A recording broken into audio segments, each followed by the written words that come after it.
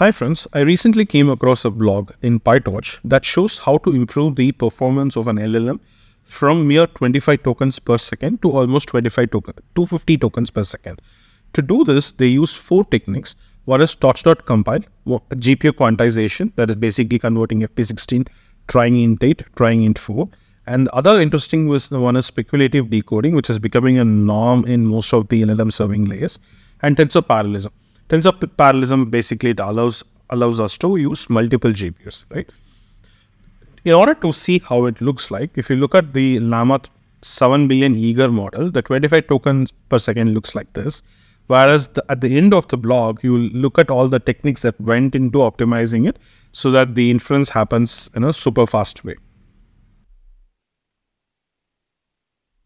Before we enter into torch.compile, let's look at a graph that shows us how GPU and CPU are spending their time when they're processing the tokens.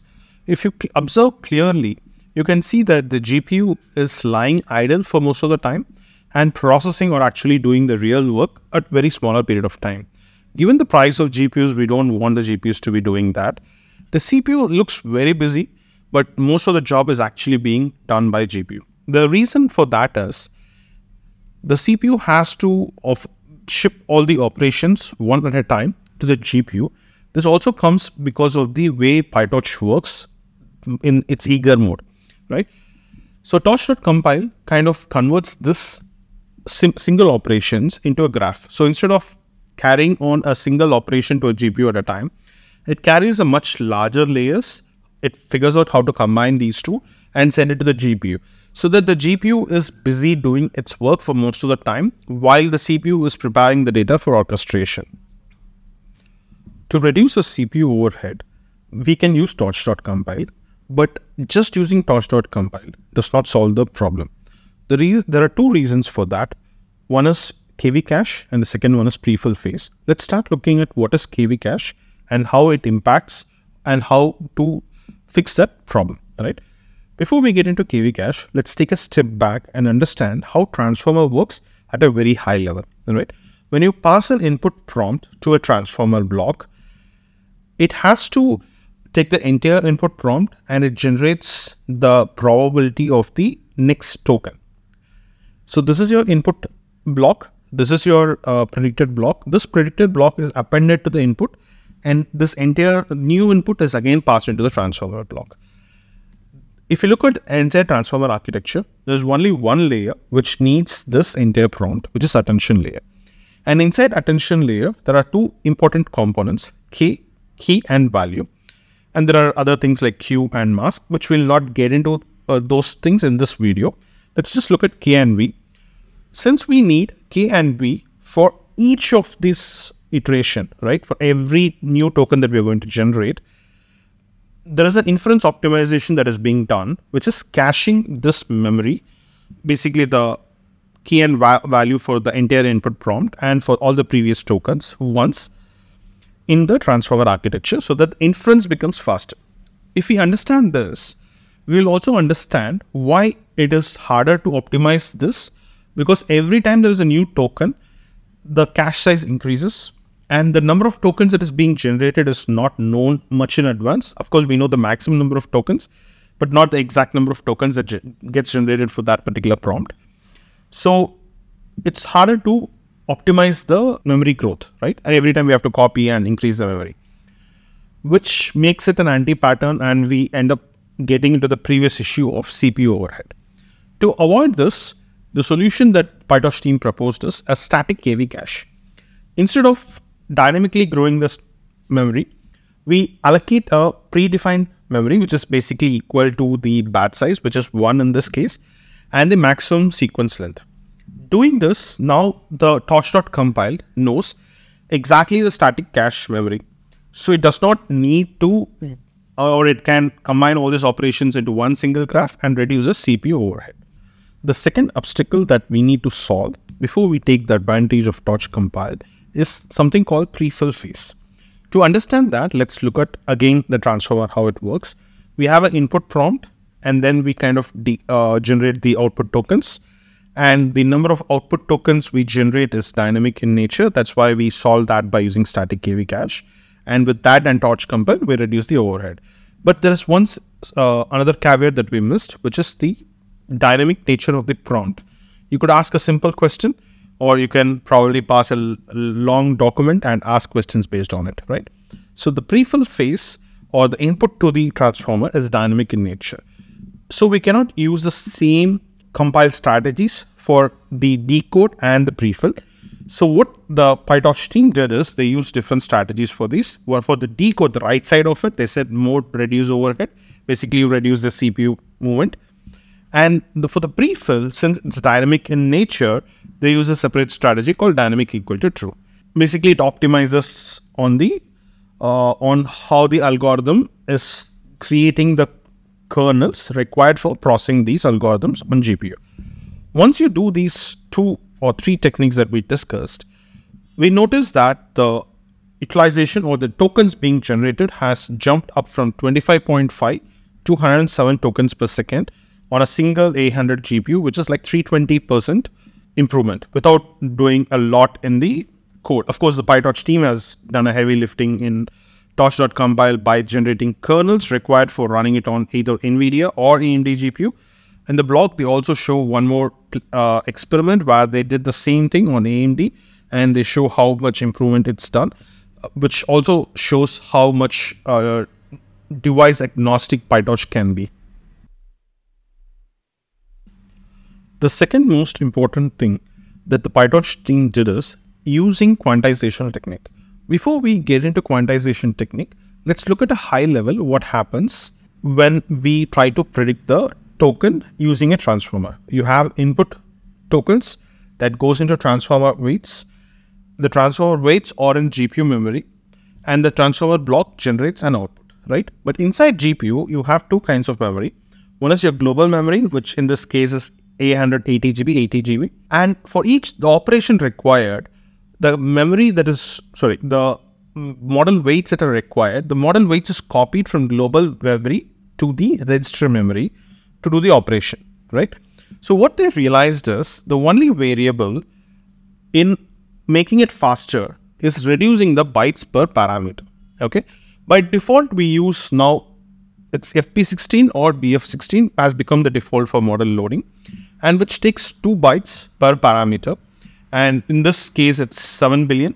So it's like 7 billion into 14 billion parameters. They looked at that just by reducing from FP16 to int8, they can bring down the bytes from 2 to 1. That's like half, right? So they converted that into int8, and they did not just stop there, right? So the weights in the global memory is right now an int8. They copy this int8 weights to the register. Once they copy to the register, they convert the int8 back to FP16 or BF16 so that there is no issue in the computation, right? Just by doing this, they actually observed a performance degrade, okay? They have to use torch.compile to actually see a performance improvement, right? So this light blue line shows the uncompiled version of int8, and this dark blue line shows the best performing result, which is basically torch compile plus int8. The reason for that is, again, torch.compile is able to generate custom kernels optimized for int8 fusion, right? They also did the same approach with int4. With int8, there was little loss or similar accuracy was noticed, but with int4, the training is more complicated. So there are some advanced approaches to do it. But with int4, they're able to get similar level of performance, or there's a slight difference in the performance, but the performance is much better than int8. But in industry today, most of them use int8 for production use cases. Things like Olama uses int4 as a default quantization technique. Once you apply this quantization at just int8 quantization, you notice that there is a significant improvement in the performance, which is 47%, which is 157 tokens per second on a single A100. The third important technique that they use to improve the performance is called speculative decoding. It was first introduced in a Google DeepMind paper and another paper that's also published by Google, I guess. The key idea behind speculative decoding is, instead of using one large model, you use a combination of a large model and a small model. Let's start with a small model. Let's say, for example, we start with Llama 3.17 billion. Let's forget about the Llama. Let's say we have an 8 billion model. We have a 70 billion model. We pick up the 8 billion model as the draft model, or let's say the dummy model, which takes the input prompt and generates one token. We take up to, let's say, 5 tokens. So this model, 8 billion model, has generated 5 tokens. We combine the input with this 5 tokens and we get a new prompt. We pass this prompt, the larger one, basically input plus the n prompts generated, so n tokens generated, to the 70 billion model. So what the 70 billion model generates is prediction for the next word occurrence for each of these tokens, along with the length of the prompt plus the n tokens generated plus the new token that is being predicted, right? And then we compare the results between the newly generated probability with the predictions of the smaller model, in this case the 8 billion model, right? If the prediction is greater than, let's say for example, Llama 8 billion model predicts a word called A, and the larger model also predicts A, and the probability is higher than this, we just keep it. Let's say for example, for the same word A, the smaller model predicted a probability of 0.5, the larger model predicted a probability of 0.7 for a different word, then we kind of disregard this and throw away all the outputs generated by the smaller model. But this mismatch can either happen at the first prediction or at the fifth prediction, which helps the larger model to predict 5 tokens or 6 tokens at once instead of predicting one single token at a time. This entire concept is called speculative decoding. It helps improve the model performance from probably, let's say, same, it maybe does not improve the performance at all, to maybe 2x, 3x or 4x. I think it's usually 2x. In the blog, they have actually explained 2 examples. Let's look at this. One is Code Llama. Okay, it's here. When they combine Code Llama 34 billion model, which is the larger model, with the Code Llama 7 billion model, they observed a 2x boost. When they did the same technique on Llama 7 billion and Llama 1 billion, they actually found that 1.3x boost. The reason for this difference is, if the small model is not powerful enough, it can predict the 5 tokens in a very inaccurate way, right? Only when the smaller model and the larger model are in sync, and the smaller model can predict most of the tokens right, that's when you actually notice a performance improvement. So choosing the smaller model and the tokenization method, which should be same for both these models, is very important for speculative decoding to work.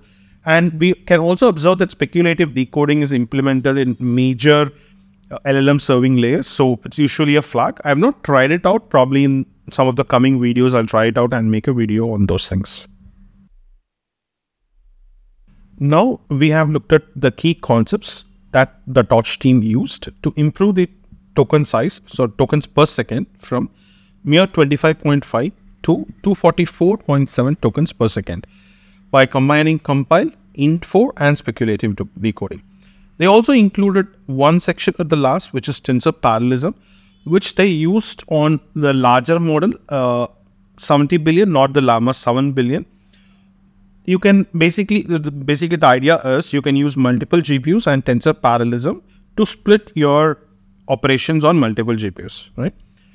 And all of this was done in less than 1,000 lines of code, and the entire code is available in this repository called GPT-Fast, which I would be looking at. Hopefully, I'll be able to understand most part of it.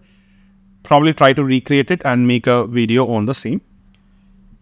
I hope you enjoyed watching this video. If you like the video, please let us know in the comments or let us know in the Discord channel, and help us share the video with your friends. Thank you for watching. Bye-bye.